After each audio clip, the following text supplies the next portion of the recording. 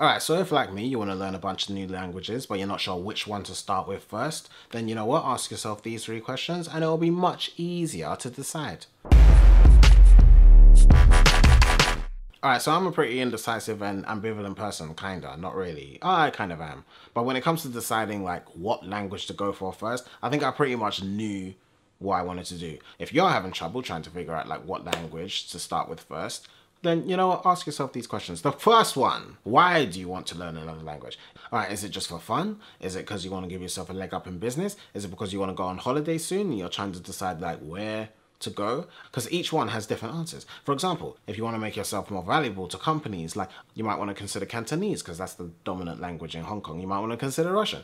You definitely want to consider German because they're pretty massive economic power at the minute, especially in Europe, I suppose. Or if you live in America, you might want to consider Spanish because there's so many Spanish speakers. Alright, the second question you want to consider is, do you want to start with an easy-ish language? I'm not saying learning languages is easy, I'm just saying for English speakers, it's easier to learn French, for example, or Dutch. I think that's probably the easiest language for English speakers to learn, than it is to learn Cantonese or Russian or Arabic. Alright, if you're a coward like me and you will start with an easier language before you transition into the harder ones, and if you want to learn how you learn languages before you start to tackle the bigger ones, then you might want to consider French. You might want to consider the Dutch. You might want to consider Spanish. I think Spanish is supposedly easier before you try those other ones.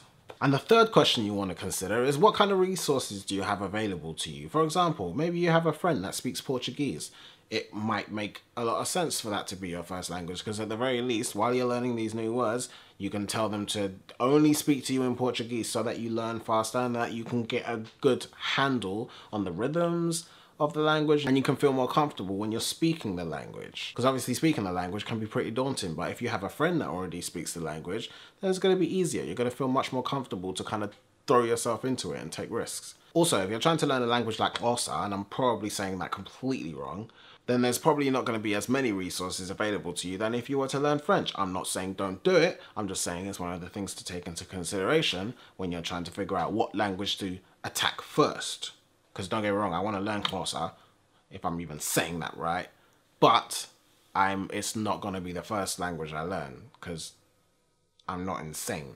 Alright, if after all that you're still unsure of what the first language you learn should be, then, you know what, just write a bunch of languages on a board, close your eyes and point at one. Like, just whatever. Or if you have 2, flip a coin, see what happens, done. There are so many benefits to learning a language, like, I don't know, communicating with people outside of your culture on a deeper level, let alone the cognitive benefits that can come from doing something challenging. Just jump in, just learn one. Just any of them, just learn one. Today. Why wait till tomorrow? Do it today. Just do it. Alright, so with all those things considered, the language I've decided to start with, surprise, surprise, is going to be French. And you know what, maybe I'll do German and Italian at the same time. I don't know why I want to do that. I just do. I just want to see what happens. Maybe. So for the next few months, expect lots of videos on French culture and learning the French language. Alright, so if you found this video useful, if you got something from it, then don't forget to subscribe because you're going to get a lot more content like this. Or if you have any suggestions as to the kind of content you want me to make, then leave a comment. And okay, I'm done. I don't think I have anything else to say on this topic. Expect another video very soon. I'll see you in the next one.